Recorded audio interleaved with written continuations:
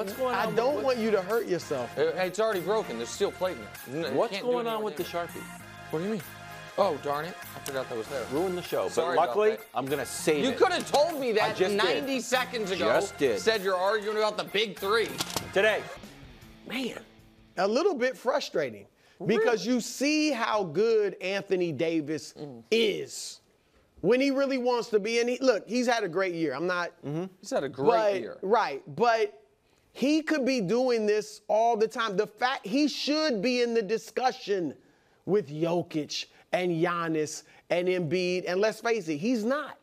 But last night, with Giannis on the floor, AD was the best player. Right. AD dominated the backboards, including on the offensive end, with not only Giannis on the floor, but Milwaukee is huge. Huge. They're the biggest team in the league. And he was unstoppable, and defensively he was great. Look, he made a, he's making a run at Defensive Player of the Year, and last night was a great case for him. So in that regard, it was a tad frustrating because he should be playing like this more often, okay?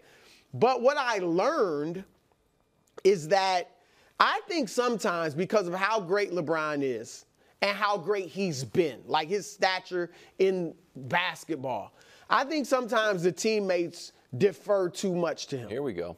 D'Angelo Russell, when he got going, like halfway through the season, was after LeBron and AD were like, man, just be aggressive. That's right. Don't worry about, oh, you got to set up LeBron and AD. They're the first two options. Just be aggressive. And D'Angelo Russell's been great since then. And last night you saw what Austin Reeves can do, and Russell and Rui. And I think they have, you guys know I've been saying this. I like their supporting cast. I think people have been ripping their other players way too much. I think they have the guys where they can play five-man basketball, move the ball, who's hot, let him get his going. Because LeBron's going to get 25 anyway. He's going to find a way. And so I think that's what I saw last night is, look, these guys are good. And I think they should not try to defer as much to LeBron. He's the top player or second best. But just let him get his in the flow of the game. Go ahead, Right up to the edge. He's not willing to step over the line. Well, you're right there on the edge. What am I supposed to say? I'm saying, He's still their second best player. Yeah. So I'm not saying there's not a pecking order, but I'm saying they can play five-player basketball. They don't just go through one guy. Lakers are 6-4 without LeBron this year. What are they with him? Because they're more than 2 games above 500, so they would be better. So they're more above 500 with him than without him, right? 60% winning without him. In the previous 5 years without LeBron, probably not. they were winning less than 40% of their games. Yeah. So this year feels a little bit different. Yeah, but you have that little. Before I even give my answer, you have this little wry smile that you wanted Brew to give a take. You want me to rip him? Like I'm not. Which is a weird spot. Like so finish the thought that you were. What are they, Josh? 42 and. 34 and 28 with them. The win percentage probably is better by a tick. It's smaller. Okay. And this was a game, they beat the Blazers, Spurs, Celtics, Jazz, and the Bucks twice without him. Very good. So what is Wildes? You can't 2 minutes into the show have a thought that everyone knows you have. Let the tiger out. It's like you guys have never done TV Everybody before. knows what you want to say. I'm the host of the show. No. I just give you guys facts. I say, what do you think? No. It's not what do you think. That's not how it works.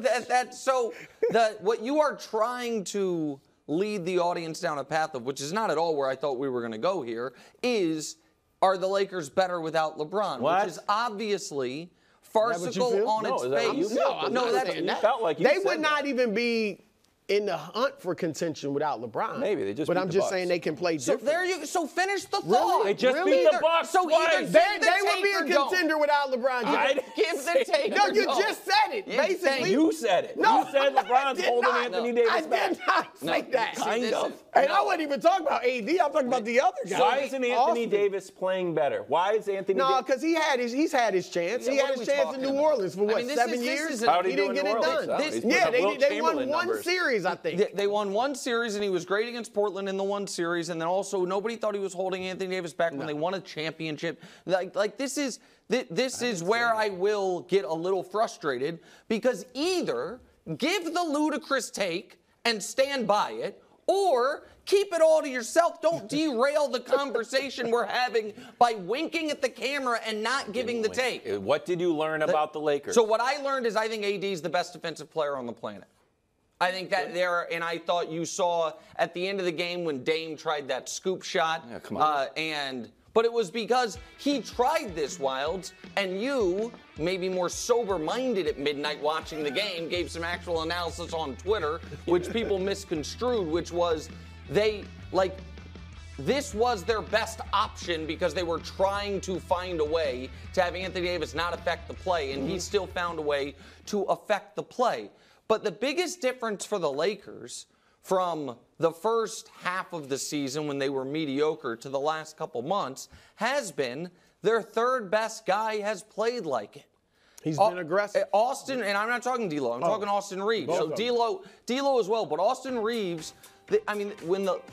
from October through January, when the Lakers were below 500 or right at 500, Austin Reeves was, in my opinion, one of the more disappointing players in the league this year because there was real expectation, Brew, that he was going to build on what he had done over the second half of last year and in the playoffs, and instead he went in the other direction. Since then, he has been playing, he's been shooting at a higher clip, he's been playing more efficient, he's been playing more, and the team all of a sudden is winning more than 2/3 of its games.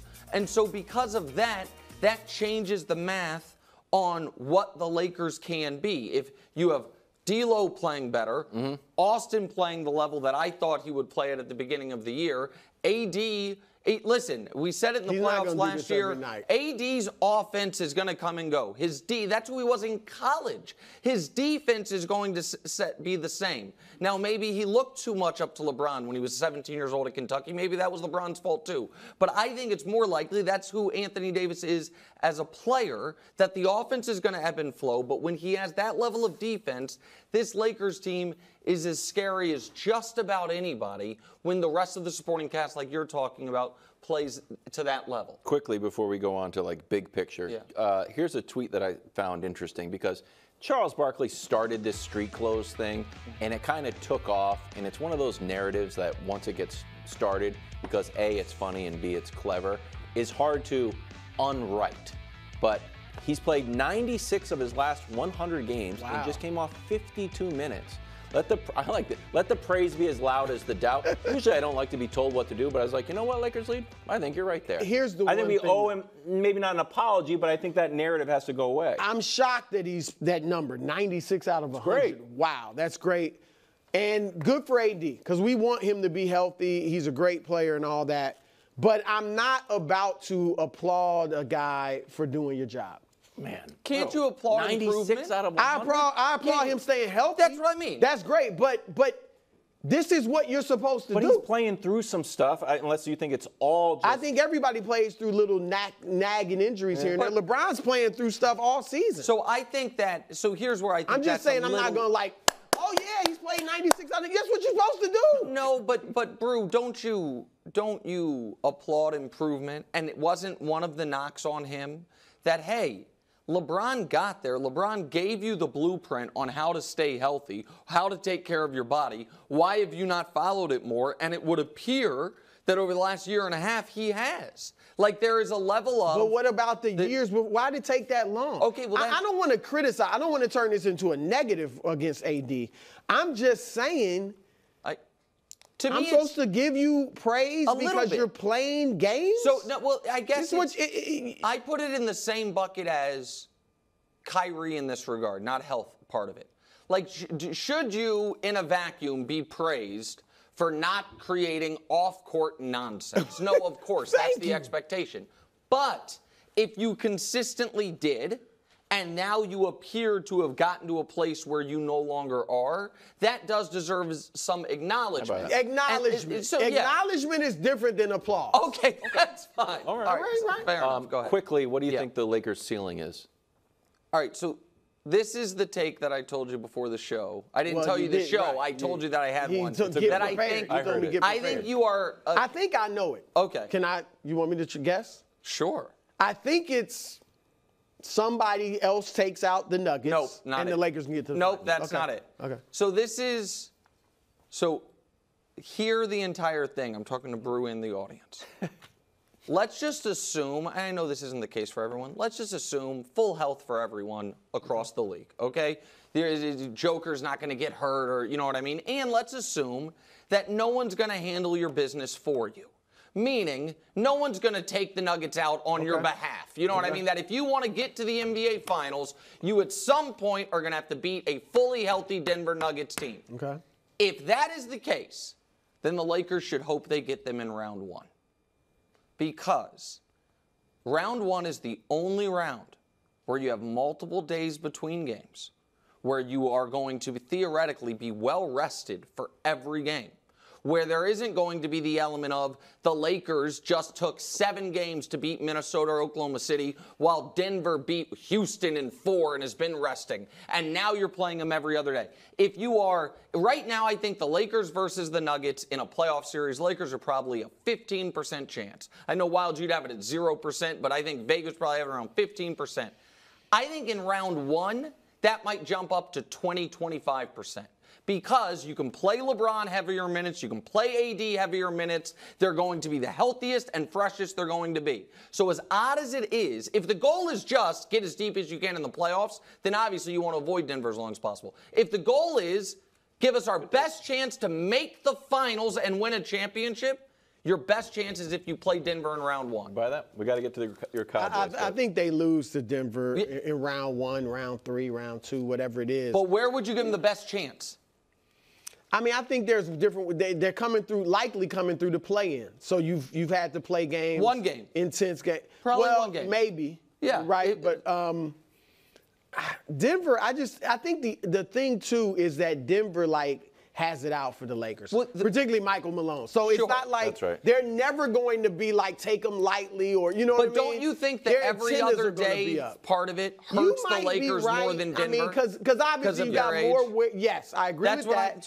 That's the concern with LeBron. Can he be effective every other day? Right. So I give you that. In the first round, you're not. In the first round, sometimes you have 3 days. You might be slightly right. Yeah, I think it's a good take. I think the Lakers could win if they played 20 games. They could win 4. Afternoon headline sponsored by Ram Trucks Built to Serve. No extension for Dak, bro. Brew, could you see this being Dak's last year in Dallas? This is why I get frustrated. Why? This is exactly what I've been telling you guys for 2 years. What's that? But you said, Brew, you're just a basketball guy. Nobody said that. Brew, you don't know. Who said that? This is Roger Staubach and Tony Dorsett, Emmitt Smith, Troy. They're not walking through that door. We've never said that. I can sum up what he said and what is happening this year for the Dallas Cowboys in 4 letters. S-B-O-B. They're S-Bob. Just like I've been saying, take a listen. What are the Cowboys? The bust is Mike McCarthy. Yeah. They are S-Bob. I think they got to be S-Bob. Oh. S-Bob, absolutely. S-Bob, absolutely. S-Bob. Okay.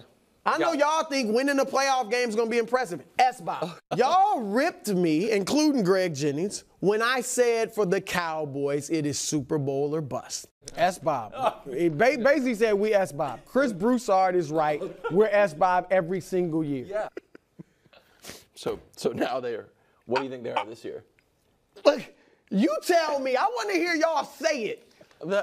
We should have the trumpeters out here for y'all to say it. Kind of agree. Jerry Jones, Mike McCarthy, you're on a 1 year. Heck, they just hired a defensive coordinator, and he's on a 1 year deal. Mike Zimmer, Dak, let's see what you got.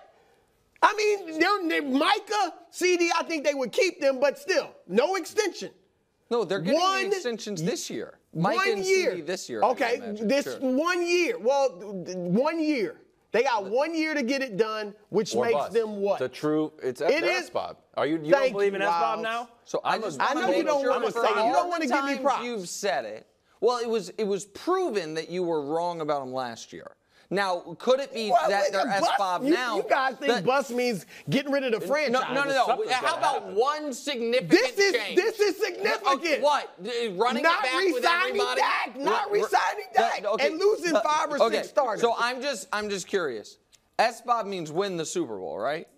Yeah, and they're not going to do that. Okay. Super Bowl. So right. I think it was. Well, that's what I'm asking. You're thinking W-S-Bob. No, but really, honestly, the real context of me saying it Because they're SBob every year. Yeah. Is there win it? Because they're the Cowboys. Win it. Win it. So, so this is where once again you have the right idea and you just can't stick the landing on it. Because are you sitting here saying that if the Dallas Cowboys get to the Super Bowl and lose, I don't know, let's just pick a random team, to the Chiefs. Yeah, in overtime. That they are then going to be like, Dak, you're out of here. McCarthy, you're out of here.